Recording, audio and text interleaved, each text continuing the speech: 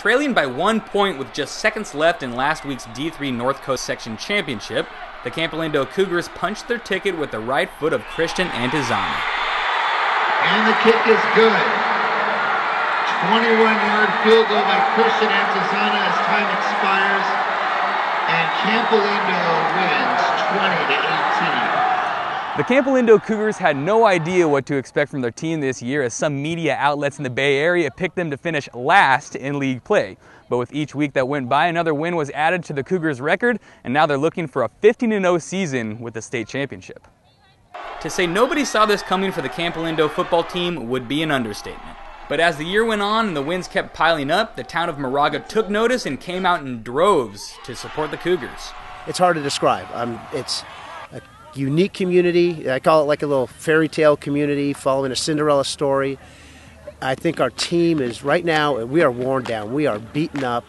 Our fans are making up the difference. They are pumping life into us. They're pumping energy into us. Since the Cougars found out they will be participating for the state title for the first time, players are being treated like rock stars on campus. Oh, it's awesome. I mean, all the teachers congratulate us on the game. All the students in the halls are excited. So everyone's just pretty happy about us. They call us the Rat Pack, a few of us. We've gone to Campo Camp since we were in 3rd grade. And, we went to this Menlo Passing League camp, and we always joked about, like, going to state. We're going to state, and now it's actually here, so it's pretty exciting. A team like Campolindo runs on momentum. And while they started the year on fire, every championship squad has a turning point during the season. We kind of figured out, by Miramani at least, that we had something special going. Brutally killed Miramani. That was just a huge game for us. When we played Miramani, the Miramani game was definitely where everything clicked. I realized what we could do this year. That rivalry game against Miramani was in Week 8, where both squads came in at 7-0. Campolindo dismissed their rivals 42-6 and haven't looked back since, now looking to complete their perfect season against Washington Union of Fresno in the Division III State Championship Bowl game.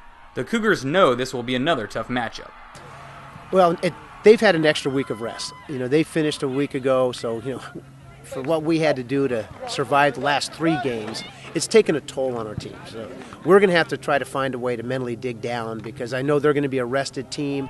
The state bowl game is the last obstacle for Campolindo to overcome this season. It'll be a difficult hurdle to get over, but the Cougars are ready. After all, they've been doing it the entire year.